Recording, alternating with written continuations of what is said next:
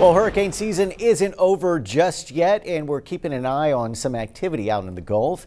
For the very latest, let's turn to meteorologist Sharon Ray, who is standing by with more. Sharon? Yes, absolutely, Paulo. There's going to be a major hurricane. It's already a Category 2. Delta will be in the Gulf by tomorrow, and with that, we're watching it closely, but right now it does not look like it's coming here directly, but the impacts we will see are the higher swells and the minor coastal flooding. So watch for that water coming up higher on the beaches starting today and the next couple of days. Some of that water up to possibly the dunes or the access roads on the beaches the next couple of days. It is going to, though, stay mainly dry. Now, some of that tropical moisture does graze the area Thursday, and with that we will have a stray shower chance, but most of the area is staying dry right into the weekend, and we're heating back up. It's going to be a hot, sticky weekend with highs in the low 90s before our next cold front arrives for next Tuesday.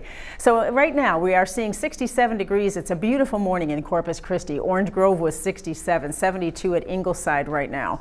The wind continues to be fairly light out there, hardly blowing and calm in our inland areas right now. A breeze picks up slightly today, a nice moderate breeze by late this afternoon, but nothing very strong. In fact, about a 10, possibly up to about 15 in some coastal areas as we head into the afternoon hours, but pretty light winds do continue today. High temperatures, though, are going to be pretty warm out there. We're hitting 92 at Alice today to nearing 90 at Beeville and Sinton and Corpus Christi, 89 for the high, and right up the coastline in the lower 80s near Port Aransas. So we have that coastal flood advisory. The low tide comes in this morning at 11:41. We'll see the high tide following that tonight at 9 o'clock. So water will be lower by late morning. 10-knot winds, 3 to 6 foot seas today in bays, smooth to slightly choppy.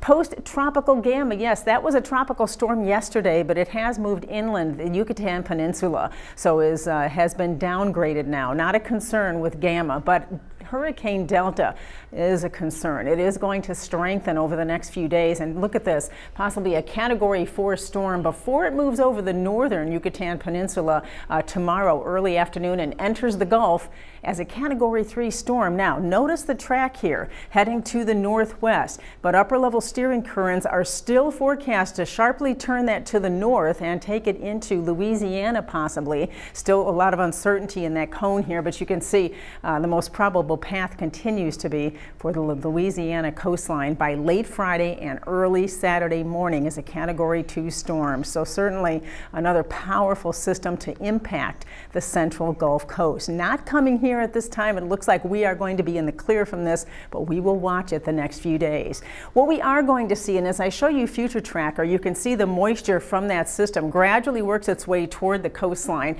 and we do see the clouds increase a bit by Thursday, and like I mentioned, perhaps a stray shower, but notice that most of the rain stays off the coastline. This is Thursday into early Friday morning, and then as that system moves up the coast, we continue to be on the dry side of the storm, and that means a lot of sunshine and temperatures heating up too.